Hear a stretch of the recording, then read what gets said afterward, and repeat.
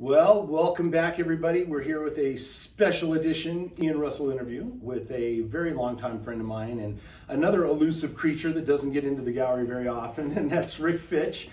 He and his wife have been doing functional pottery now for over 30 years now. I was going to say at least that long, because Yeah. we were into it quite a while. About when I first 35 started. years, something like that. Too long. Yeah, and we just kind of figured out our relationship started probably back in around '98 in my very first gallery, a loft gallery. That's about right. And man, you brought a lot of people tons of joy.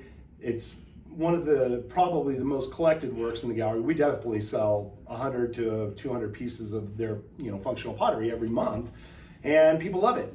We use it for all of our displays. I've used it with friends for functions. Anybody who's been in the gallery more than likely has seen the beautiful big display of Rick and Margaret's work. So tell me a bit about your background. Were you always a potter, or what was your real background before you became an artist? Well, when I went to ASU, and I started out as an art major, and I found that I always hated to see people struggle at what they were doing, trying to make something, and at the same time enjoyed telling them, or at least helping them a little bit, of how they could do it a little bit better. So I wound up with a teaching degree, taught art in high school for just a few years, and then decided, I think it's time to have a little more fun.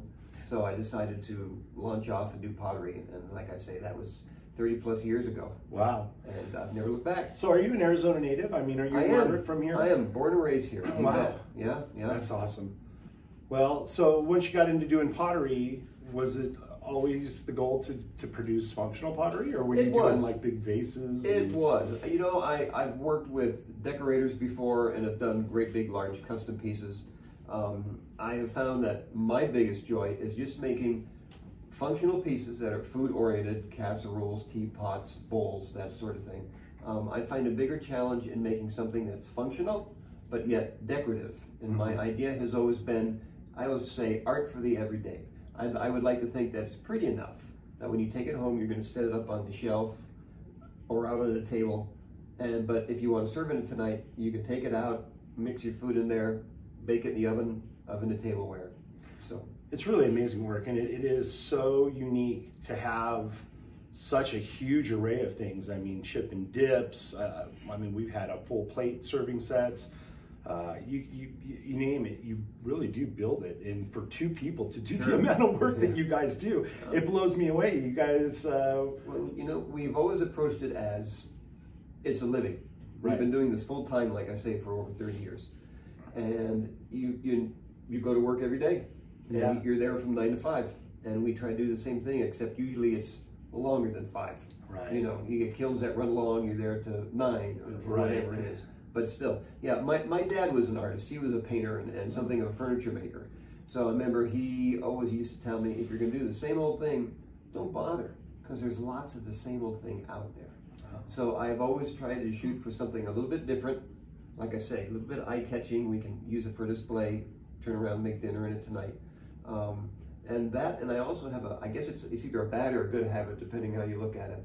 When I'm making something, if I'm at the wheel and I'm making a bowl, I think, how can I make this bowl different the next time?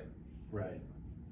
So I'm always trying, as I'm working, like I say, I'm always trying to think about how can I do this a little more creative. So, and I think that's part of the where we get such a great scale of work. Right, and a return customer following, because people are always coming in looking for new things. People are always asking, what's new, what's new? So we kind of push ourselves. We have to have a couple of new items every year. Which is, it is really amazing, because literally, like I said, I think I go to Phoenix every month. I pick up work from you. We do special orders. You can pretty much get any of the pieces available in any of the glazes. She's got 4 different glazes. We'll go downstairs here in a little bit and have a look at, of course, the display and give you an idea of what we're talking about here. So one of the other questions I had was Margaret, your wife, an artist, or did you bring her into this? I dragged her down to my level. You dragged her down to your level. She was actually a registered nurse at one of the local hospitals, and they did a big turnover and a different way of thinking at the hospital, and she wasn't sure if she was going to keep her job or if they're going to give her something different. And at the same time, I had decided, I think I had enough teaching. So I said, why don't you take a year off and help me get the pottery business going? and then you can go back to nursing. She said, okay. But I pulled some strings and she's still here. Yeah. So. Well, I'll tell you what, it's awesome to have a great right-hand person. And you know, she's real good. She has a good eye for it too. A lot of times she goes, you know, I don't like this. You need to switch that around, or I had a good idea for a nice serving piece. She bakes a lot.